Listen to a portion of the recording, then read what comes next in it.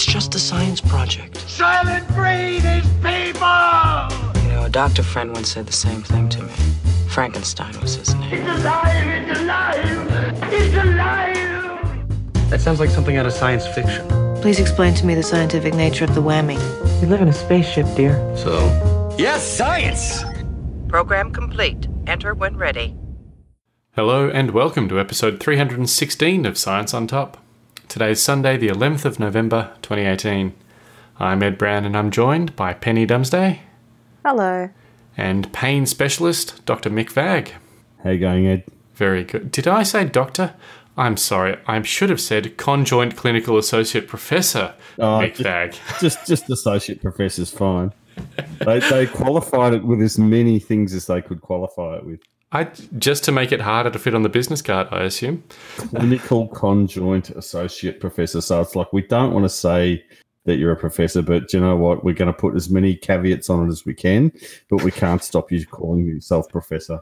It's like, we want to recognise your contributions. We just don't want you to get too big a head about it. It's just, you know. That's right. And we just want to make it clear that, we're only doing this because, you're a good bloke and all the rest of it, not because you're an academic, not because you fit in around here, but we're just going to put as many caveats on it as we can. No, that's what it is.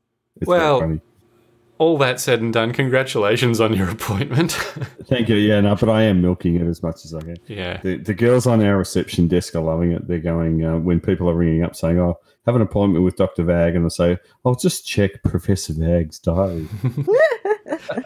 You're writing ass prof on everything? Oh, totally. Ass pro. All right. Well, before we get started, I just want to remind everyone to go to scienceontop.com/donate to help us make the show. Your contribution for each episode keeps us going and helps us to pay the bills. So we're very grateful to everyone who's chipped in. But Mick, something I've been wanting to get you on to talk about for a while now is something that we've heard a lot about over the last few years, the so-called opioid epidemic or opioids crisis. So tell us, how real is it? How worried should we be about it? And what should we be doing about it? Sure. The first thing I think that's really important to understand is that we are not the US. The US has what is really an unprecedented public health disaster due to opioids. And it's really hard to exaggerate just how bad the effect of opioid prescription and increasingly illicit prescription-like opioids, if you like, that are causing absolute havoc in the US. It's really on a scale that could never happen here because of the prescribing laws that we have here and the drug regulation we have in Australia. So, is that where it's coming from? Is it the overprescription of opioids, or is it like synthetics and smuggled stuff? Yeah. In most of the world, the opioid crisis is that they're not allowed to use them for legitimate pain. So most of the world, opioids are actually illegal to use no matter how severe the pain is, or whether it's cancer pain or acute surgical pain, whatever you're talking about. Most of the world, it's actually illegal to prescribe strong opioids. So the overprescription of strong opioids is really very much a first world problem, particularly the US, UK, some parts of Europe and Australia. So in the US, it is exacerbated by the fact that there are increasingly cartels which import prescription opioids like fentanyl, which is a very strong, very short-acting opioid, which was originally produced for use in anesthesia. And there's a lot of fentanyl coming into the US, which is made in countries like, I think most of it actually comes from China, and it's being imported via Africa, Mexico, and other areas into the US. So we are not them. In Australia, we do have, we have our own little opioid situation, but it's not on the scale and certainly not the severity of the US, where, really the opioid situation in the US is arguably the biggest public health disaster in 3 or 4 decades in the US. It's really extraordinary. But it couldn't happen here because the type of prescribing practices which they have, the type of advertising of pharmaceuticals, which they allow, which we don't, all add up to things which really couldn't be replicated anywhere but the US. So while they deal with theirs, we should concentrate on ours. But the issue in Australia is that no doubt prescribing of opioid medications has increased dramatically since the early part of the 2000s. And really that is partly because they were invented to try and meet a need which was pressing at the time and still continues to be a problem, which is that, according to the best evidence we had 15 years ago, it did seem to be relatively safe and effective to take these drugs, which were originally created for use in acute and post-acute pain. So, pain within the first 3 months or so after you got it. And it did seem, as far as we could tell, based on the best evidence at the time, to be reasonably safe to escalate those doses over time with drugs like OxyContin, Emiscontin and Kapanol, and more recently fentanyl patches and some other types of patch. And it did seem to be safe to do that. We now understand actually that was a really bad idea. And in fact, the list of things that long-term medium to high dose opioids can actually do is pretty significant. We now understand actually that long-term high dose opioids increase the risk of depression. They impair emotional modulation pathways. They increase the activation of glial cells in the central nervous system, which facilitates the long-term lowering of the pain threshold. In other words, being on these drugs long-term actually lowers your pain threshold, makes your pain worse. Oh, so you're more sensitive to other pain as well. Exactly, yeah. Is that forever, or does it get better? No. It can, if you reduce them appropriately, and this is one of the things we've been learning how to do over the last few years, is if you reduce the opioids at a nice, slow, steady rate, let's say 10 to 20% per month, then the body actually can readapt, and you can actually get your opioid sensitivity back again. But you have to do it very slowly. So the traditional opioid detoxification regimes, which come from addiction treatment, are actually inappropriate for chronic pain management because they don't allow you that time that your body needs to actually reset all its opioid systems. But they also actually have emotional effects where they downregulate reward pathways, so they lead to sort of a reduced commitment to motivated behaviour, impaired attention and working memory as well.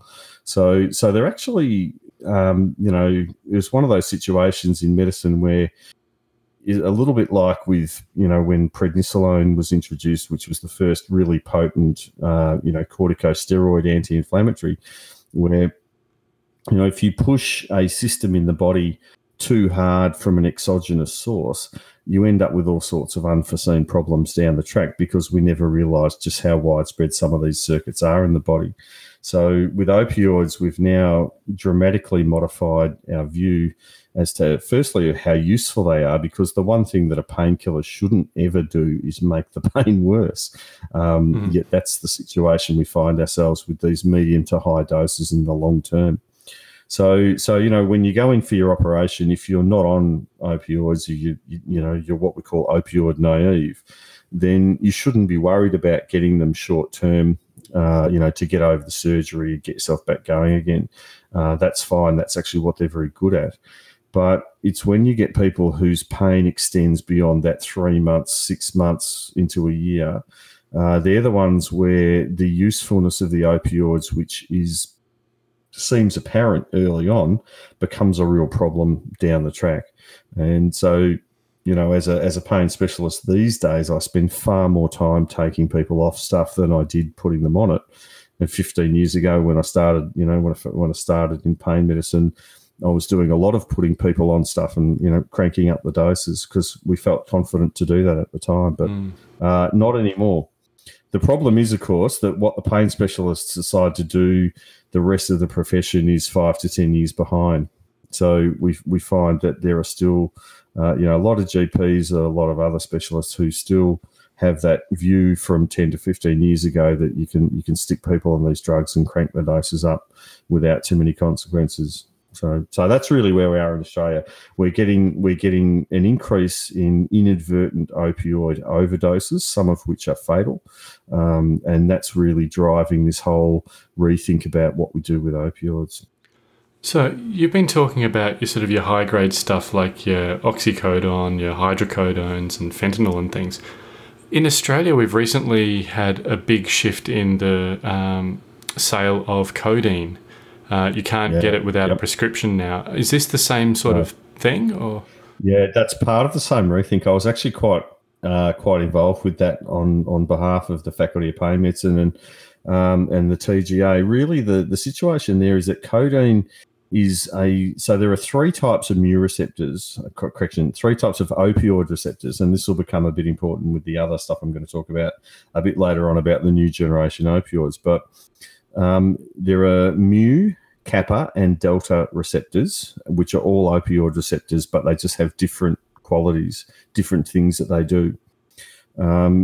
How effective a drug is at providing pain relief depends on how strongly it stimulates the activity of the mu opioid receptor. The kappa and delta do other things. They're not really that important for pain relief. Now, codeine is incredibly weak at the mu receptor, but it's quite strong at the kappa and delta receptors.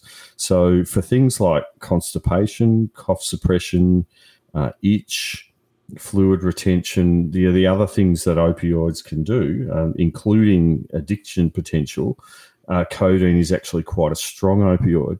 It's just a very, very weak mu receptor opioid. So it led to the belief that it was actually fairly safe and harmless when you chucked it in a tablet combined with paracetamol. Now, the issue with codeine is it's actually a very weak analgesic, but a strong opioid overall.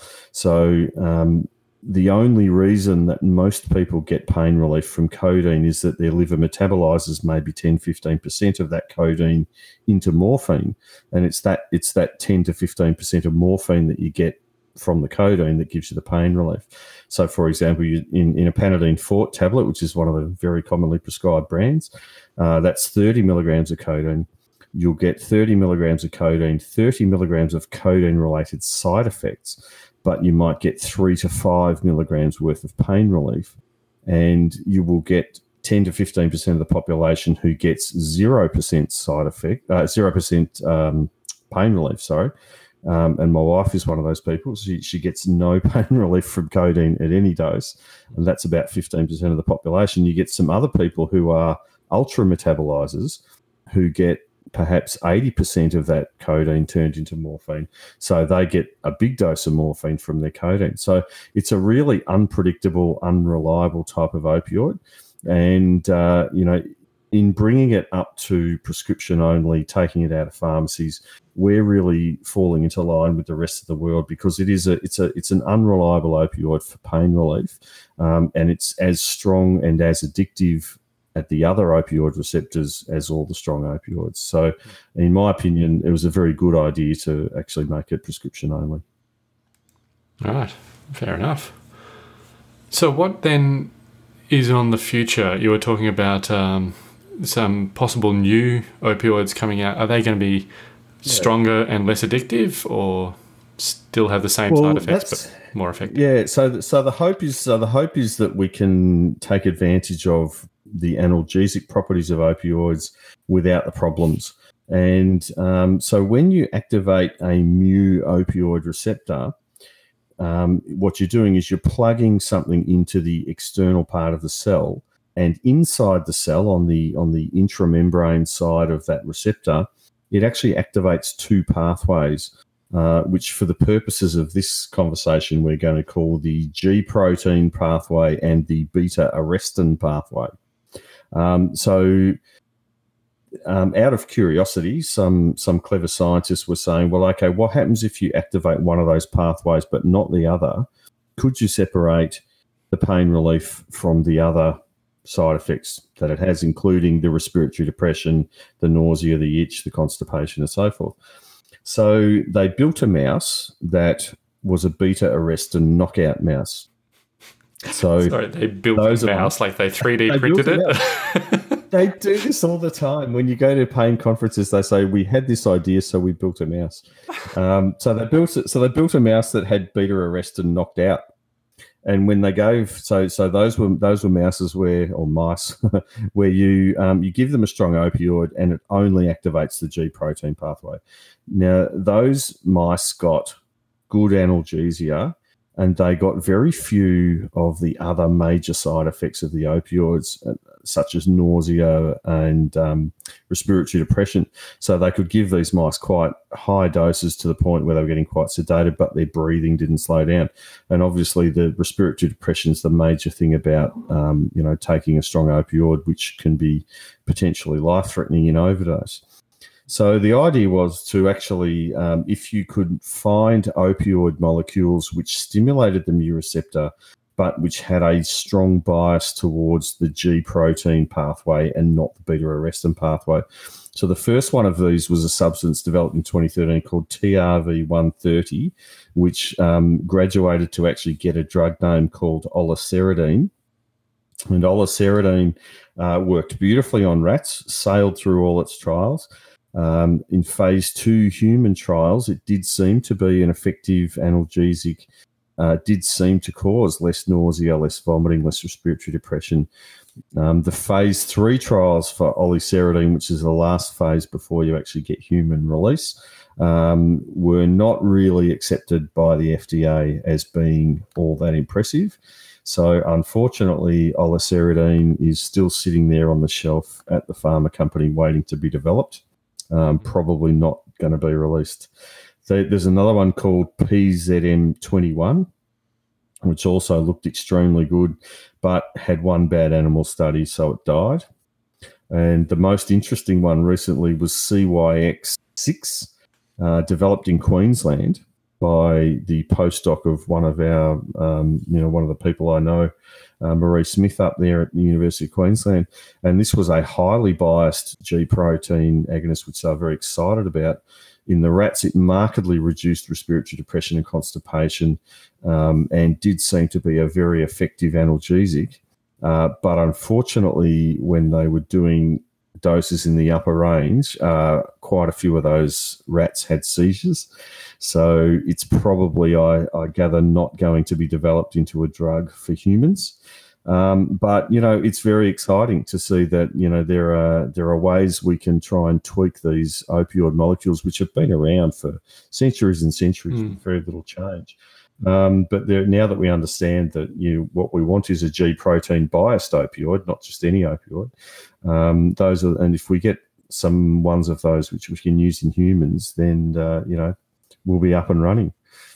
And so if we can do that, if we can target just that G protein pain relief pathway, is that still going to have the addictive problems that conventional opioids have, or is it bypassing that as well? It's hard to say, because some of the addictive effects of opioids aren't mediated through the mu receptor. They're mediated through the kappa and delta receptors, but these ones which I've been looking at are very strongly biased towards the mu receptor over the other two. So that some of the ones that are very good for pain relief, like your morphine, hydromorphone, fentanyl, and those are very strong mu agonists, and so that makes them relatively clean drugs as far as other effects go. But the question will be with these drugs, when you put them into humans, does it activate those dopamine reward pathways in the brainstem, which are the ones that really, mediate the addictive potential? But we do have two drugs at the moment, buprenorphine and tapentadol, which are currently available and are currently used, which these days we refer to as the atypical opioids, because those are drugs which are actually as good at painkillers as the strong opioids, but they don't seem to have the same potential for addiction or dose escalation or tolerance. And so the current sort of wave of thinking is to try and get everyone onto using the atypical opioids as much as possible, and try and avoid the traditional strong mu opioids like morphine and fentanyl, oxycodone as much as possible. Excellent. But presumably they still have the other side effects, the constipation, the depressed breathing, that sort of thing. No, well, certainly the buprenorphine actually has a ceiling effect for its respiratory depression. So it will suppress your breathing to a certain modest amount, but no further, no matter how much higher you go. Mm-hmm. And tapentadol was originally introduced in Australia about 3 or 4 years ago. And based on the safety data, in terms of its safety in overdose, it's actually looking like there is some serious conversations happening that it may be actually down scheduled from Schedule 8, which is regulating it as a strong opioid, down to Schedule 4, which is regulating it as just an ordinary drug, because it seems not to produce significant respiratory depression, or in fact seems to be very rarely, if ever, associated with overdose deaths. So that's really good news. That is. It sounds like we are slowly getting to a point where we can dig ourselves out of these problems then with future medications. Absolutely. And look, if we just use what we've currently got sensibly, we'll have fewer problems in 5 years now than we do at the moment. But if we get drugs which become available, which don't have the traditional opioid baggage, but do have the the strong mu receptor pain relief, then so much the better. But my money's on the Chinese red-headed scorpion, centipede rather. I think those ones are still coming. Mm-hmm. There's actually one of those NaV 1.7. I've talked on the show before about the red-headed centipede, but there is actually a NaV 1.7 receptor blocker which is derived from tarantula venom, which is currently leading the race in that regard. So I'm still betting on those. So it's scorpions, it's tarantulas. I think it was the black mamba snake as well, wasn't there at one point? Another one. Yep. So we're looking to nature once again to get us out of trouble. Venoms are amazing. Now, Penny, we're all familiar with dolphins and their snouts. We think of bottlenose dolphins, for example. But river dolphins have longer snouts that can be almost twice as long as the rest of their skulls. And between 5 and 20 million years ago, there was a dolphin, now extinct, called Uranodelphis, which means well-nosed. And it had a snout that was 5 times longer than its brain case. And of course, the big question is why? Yeah, I thought this was really interesting. And it's not the only one. So a lot of these these dolphin ancestors had really, really long snouts. And apparently some of them had more teeth than any other mammal. So up to 350 teeth, which is a lot of teeth. And apparently people have been describing them for a long time, but no one's really gone much further than naming them and saying, yeah, big snout. And I mean, look, as someone who reads a lot of books about prehistoric sort of animals pitched at the 4-year-old market. You really need to broaden your reading library there. But, there's all these things. Yep, they existed. They had a long snout. Things were weird back in the day. But it's really interesting to think about why. So what good does this snout do them? And the other thing is that it doesn't look like they're all from the same lineage. These snouts evolved on 3 separate occasions in the Miocene, so between 5 and 23 million years ago.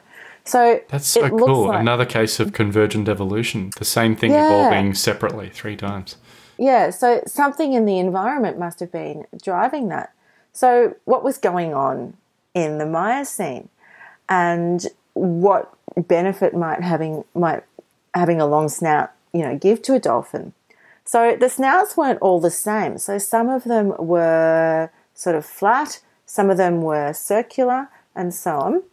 And the idea is that maybe this let them hunt a bit better. So they could actually use their snout to stun fish. So like the flat snout could sort of sweep the water from side to side. Other ones were the circular ones. You might able to sort of, attack in every direction like a marlin, which is pretty cool. But why the Miocene? Why not today? So this happened when ocean temperatures were climbing. here's something I'd never really thought about. When it's cold, if you have warm blood, you have a bit of an advantage over a cold-blooded prey because fish and stuff are going to be more sluggish in cold temperatures, but if the ocean's a bit warmer, fish are going to be a bit faster. So perhaps fish were moving faster, the dolphins lost their advantage, and these long snouts somehow, helped them be better hunters or get more prey more effectively. The other thing is that because the oceans everything was warmer, sea levels rose, which flooded the shorelines and made a whole lot of new kind of habitats. So it could be that, there's all these new environments, new niches, new habitats that could be occupied by dolphins. And, yeah, it's interesting. It's a period of, I guess, evolutionary diversification in a way, or, changing. I guess we said they all were converging and evolving the same thing, but other kinds of body shapes were evolving too, not just these long snouts. So some had tusks, some had big underbites, and so on. But as well, the common theme with it is, climate change happened and all of this diversity disappeared. In this case, it was cooling. So the temperature fell, the climate became, less stable. There was a whole bunch of ice ages. It wasn't as nice anymore. And, maybe in the long term, we might think, if people stuff up the planet, if dolphins survive, maybe in 10 million years, there'll be some really interesting species. Super fast fish, anyway. Super fast fish. But in the short term, you can have great diversity, and climate change can effectively put a stop to that if it makes it really difficult to survive. That kind of punctuated equilibrium kind of idea. But anyway, I really was interested. The reason I liked this story was thinking about, stuff have weird features, and you're like, yeah, that's weird. Oh, well. Yeah. Things were weird 20 million years ago. But, yeah, I hadn't thought of, you thinking of hunting or things like that. So that was pretty cool. Be honest, Penny, the real reason you liked this story was it's another one by Ed Yong with the title, yeah, absolutely. Why the Long Face, Extinct Dolphin. Yeah. Well, he does have a talent for making good stories. Research interesting to read about. Yeah. And I like the thought that as the ocean's warmer and the fish are getting faster, the dolphins are they're just getting that little bit faster from me. I need a slightly longer nose to get them slightly longer, and this sort of Lamarckian idea of the nose growing to catch them faster. But no, it's very cool. And yeah, as you say, that diversification that happens with different climate changes, fascinating. Well, let's move on then and talk about cooperation. Except in group assignments at university, humans are generally quite good at working together. But it's not just a human thing. There are lots of primates that are known to collaborate, whether it be hunting in groups or tribal rivalries. So a team of researchers from the University of Michigan devised a battery of tests to evaluate the decision-making in chimpanzees. What did they find? Well, essentially, in a nutshell, what they found is that in these tests, which I'll talk about in a little bit, if a chimp made a decision to be cooperative or pro-social, that decision was made a lot more quickly than if they decided to be selfish. So in one of the tests, for example, they had a choice, the chimps had a choice. They could either provide food to themselves and a human sort of partner, an experimenter, and there was a whole little sequence of, a human reaching for the food and so on to indicate that they wanted it. So if they decided, yep, I'll share, or we'll both get food, that was quite a quick decision. Which if they decided, nope, the food is just for me, that took a little bit longer. And that idea is that the pro-social, that cooperative response, and yeah, chimps are not known for being a particularly cooperative species. yeah, I get like you, Ed. I was reading about how humans are like hyper cooperative and ultra cooperative. I'm thinking, really? What the are you on? Like, but yeah. I mean, look, here we are cooperating over the internet. We can't even see each other, and Yeah. I've never even met Mick, I think. So, you know, so there we go. But yeah. Okay, so going back to that example chimps. with the human partner, and so when they were making a selfish decision to keep it all for themselves, there was like a hesitation where they were sort of going...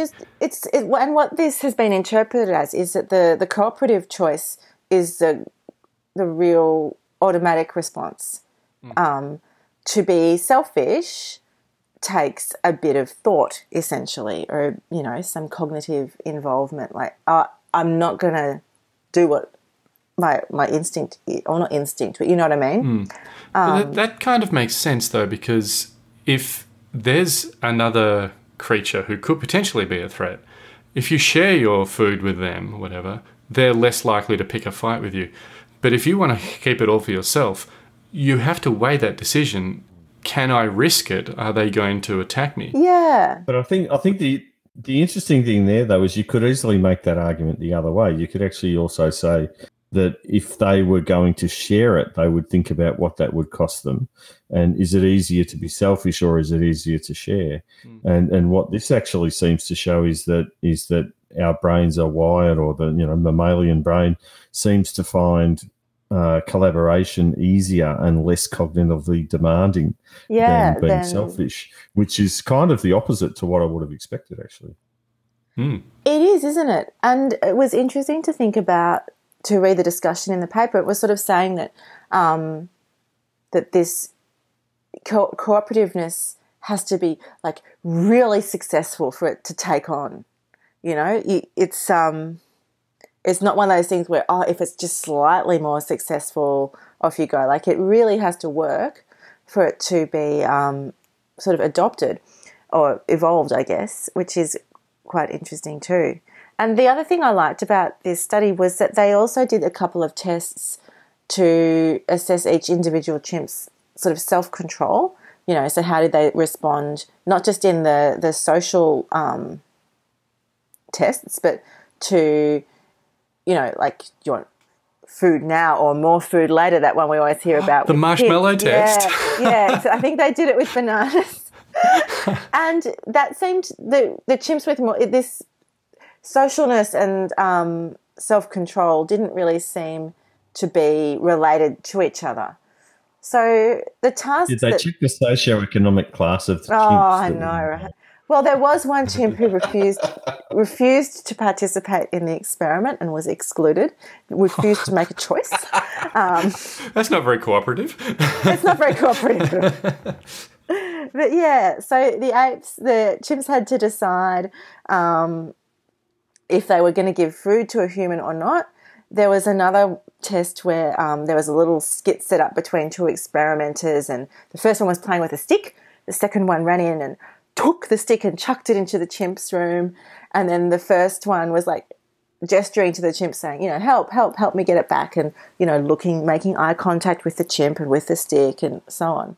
And it seemed that chimps would really robustly help out if the human made it obvious that they needed help, but not if they didn't care, if they didn't show what they wanted, which suggests that they're not just returning the object because, it was thrown back, but out of a response niceness to a social kind of situation. Yeah. And the other one that they did was a punishment task where if someone stole food, the chimp could choose to, like, get that food away by pulling on a rope which collapsed a table. So, yeah. So, and the chimps, yeah. And again, like, when they made the social decision, it was, on the whole, it was faster than the selfish choice. So I thought that was interesting, like, and not just because of what it says about humans, you know, if we are allegedly so ultra cooperative, although, yeah, I guess we are. Some of us are. Some of us are. Yeah, some of us wouldn't even chuck back a stick that someone threw over the. But yeah. So I think the interesting thing about that one too, from me, is that they needed to signal that they wanted cooperation. Yeah. And I think, because there's been a lot of stuff about theory of mind and what sort of theory of mind do chimpanzees have. And, for them to sort of watch that situation unfold, but they don't instinctively go to help unless that one asks for help, it would suggest that maybe they're not reading the emotional cues of the situation. They're waiting for the emotional cues of the individuals to be signaled to them. And so maybe that's not quite as impressive a theory of mind as what we've previously thought they might have. It's quite interesting. It is. It's basically another factor in there's a big debate amongst biologists about altruism and why animals will do something that they don't necessarily get a benefit from. And there's calculated altruism, which is I'm going to do something for you because you've done something for me recently, or in case you do something for me later on, sort of thing. I think it's a fascinating topic to look into, and this is just really cool experiments that they did. Yeah, definitely. If the altruistic response is less cognitively demanding, that's a huge finding, actually, because that really explains why. That's a big thing in favour of it being the instinctive response. Because I must say, I've always sort of thought the altruistic thing would be the one that would be more cognitively demanding, because you would have to think, you would instinctively act selfishly. And you would take more effort to think about how it might benefit you to be altruistic. But if your instinct is to be altruistic and you have to think about being selfish, that would actually make a lot of sense. It's also a really well-structured experiment too. I think they've got a fairly good data set of 40 wild-born, semi-free-ranging chimpanzees from this sanctuary in Republic of Congo, which is a lot bigger sample size than a lot of other previous experiments into this sort of a thing. So pretty robust methodology there, I think. It's, just very interesting all around. And I think that's our show. And as always, all the links we talked about are in the show notes and on the web at scienceontop.com/316. And if you go to scienceontop.com/donate, you can help us out and become a Patreon. Mick, is there anything you want to plug or shout out? No, I just want to plug. I just want to say everyone else should be a patron like me, because it's. I've got a number of podcasts I listen to. I don't watch TV. I don't listen to the radio anymore. I just do podcasts, and I'm quite happy to spend a few bucks each episode listening to this sort of stuff. So everyone should do it if they enjoy the podcast. I want to point out Mick is not on because he paid. This is not how it works. But no, we do appreciate that a lot, Mick. So thanks for that. Thanks for joining us today, Mick and Tenny. No worries. Thanks. And thank you everyone for listening. We'll be back again next week, putting science on top of the agenda. Join us then.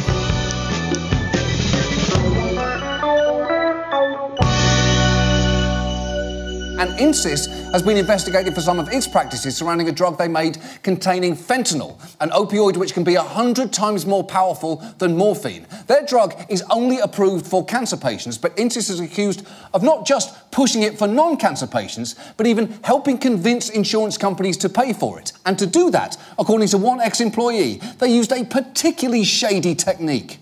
If you don't have cancer and breakthrough cancer pain, no insurance company is going to pay for this medication. So if you call up and you tell them that the patient doesn't have cancer, it's automatically denied. So instead, what were you doing? They would always ask, does the patient have cancer? Uh-huh. That's what we would say. So you do uh-huh. You'd say yes. But I'm not saying yes, right? I would just say uh-huh. Isn't that a yes? Well, that's what they did think. But I wasn't blatantly saying yes. Oh, my God! Except everybody knows uh-huh means yes. If you go to thesaurus.com and type in aha, literally the first word that comes up is yes, followed by options such as absolutely, definitely, unquestionably, and yep.